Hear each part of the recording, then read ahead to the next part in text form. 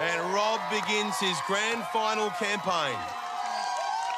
Do not look away from your TV set. This guy set the fastest time of the night in his semi. Oh, through the broken bridge. I just about got there to see it. He's a man in a hurry, no doubt, Freddie. Really rapid start. He is fast, currently 4 seconds faster than Alex Matthews, who's at the top of the leaderboard. He's on his way down the ring jump already. Look at this. And without missing a beat, he is on to the I-beam. I tell you what, never have I seen ninjas going as fast as this.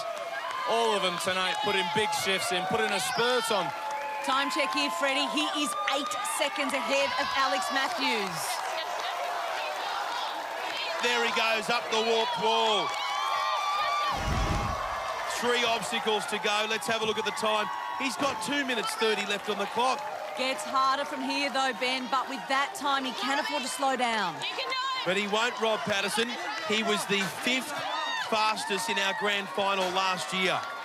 And the skill of turning those dice over, other ninjas have struggled at this point, but they just don't seem to be posing any threat or any trouble to this 22-year-old ninja. However, as we saw with Luke Williams, if they go off their rungs at all, then you can be in a nightmare scenario. But Rob Patterson... This is not a nightmare. This is an absolute dream for Rob Patterson. He's 13 seconds ahead of Alex.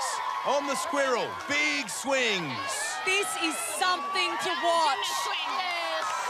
You're nearly top of the cargo net already. Only has to climb a couple. Oh, man, heck, Rob. So strong, so agile. The smile on his face says it all.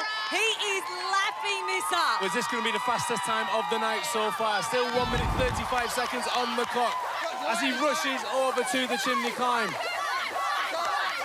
You know what? Backstage at the moment, there are a heap of grand finalist ninjas saying, what the hell? Yes. He did it in what time?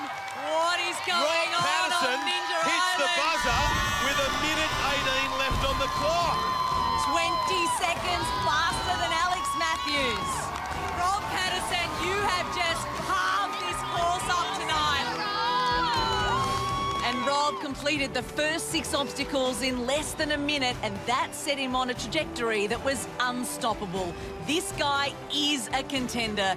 This guy could go all the way tomorrow night.